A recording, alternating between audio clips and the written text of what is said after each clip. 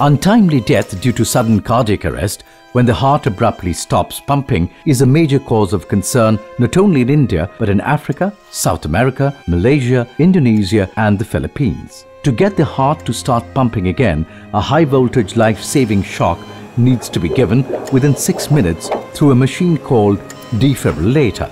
These machines typically work on electricity and are therefore not suited for unelectrified and remote settings. The cost of conventional defibrillators makes them unaffordable even for mid-sized hospitals, not to talk of over $1.5 lakh of primary health centers in the Indian context. Soon, not anymore.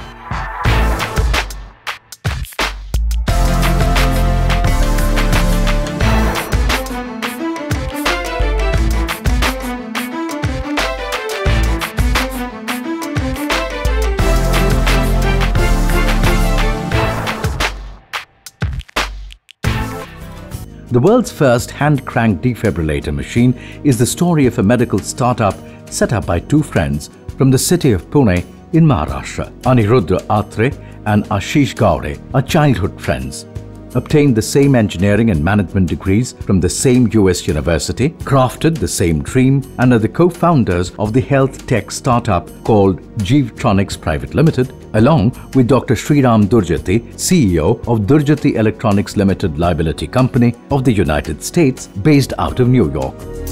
They have together designed and developed a defibrillator which can be used in remote areas where there is no electricity and is easily 1/4 of the cost of routine defibrillators.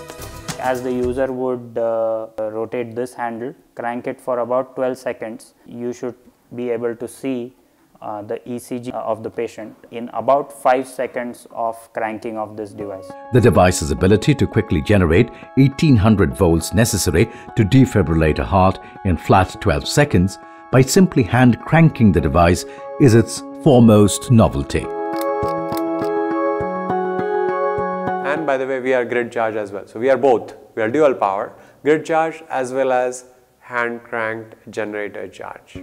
Another novelty is taking that voltage and applying it to the patient with two paddles using a circuitry that is affordable and robust versus more expensive circuitry used in conventional electricity-operated defibrillators.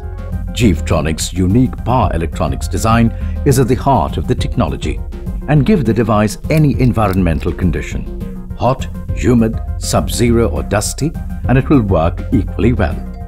The US-India Science and Technology Endowment Fund has not just provided Jeevtronics access to capital but to hospitals as well to run their pilots, putting them face-to-face with those who would be willing to invest in follow-on rounds and creating opportunities with larger distributors to take the hand-cranked defibrillator to the target segment.